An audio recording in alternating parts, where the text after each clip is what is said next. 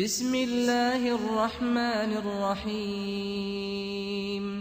নূরুন আলা নূর, নূরুন আলা নূর, ইয়াহদিল্লাহু লিনূরিহি মান ইয়াশা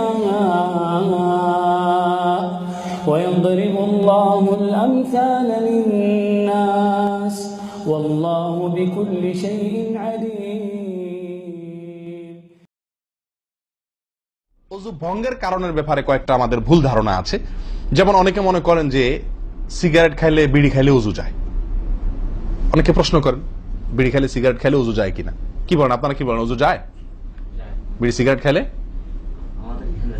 আপনাদের এখানে যায় ওযু? না, আমাদের এখানে যায় না, আমাদের এখানে ওযু যায় না ভাই। বিড়ি বা সিগারেট খাইলে ওযু যাবে না।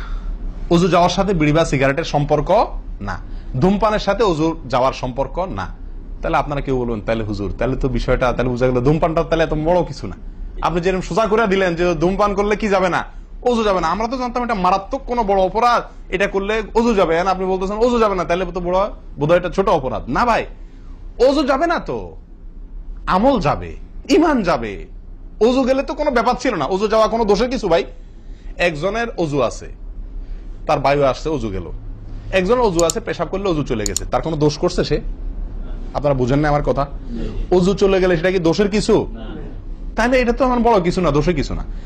বিড়ি খাইলে সিগারেট খাইলে ওযু যাবে না তো, ওযু যাওয়া তো দোষের কিছু না। এর চেয়ে বড়টা যাবে, তাকওয়া যাবে। কি যাবে? তাকওয়া ছুটে যাবে, মুত্তাকির খাতা থেকে নাম কাটা যাবে।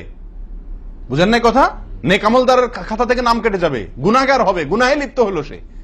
ওযু ভাঙলে তো দোষের কিছু হতো না, ভুল তেমন কোনো ক্ষতির কিছু হতো না, কিন্তু তার চাইতে বড় ক্ষতি হবে। কিন্তু ওযু ভাঙবে না বলে তাহলে কি সিগারেট খায় ডাইরেক্ট মসজিদে চলে আসবো? না, সেটা জায়েজ নাই। সিগারেট যদি খান, এই বদ অভ্যাস যদি থাকে, হারামে লিপ্ত হওয়ার অভ্যাস থাকে, আল্লাহ হেফাজত করুক, সবাইকে ফিরে আসার তৌফিক দান করুক।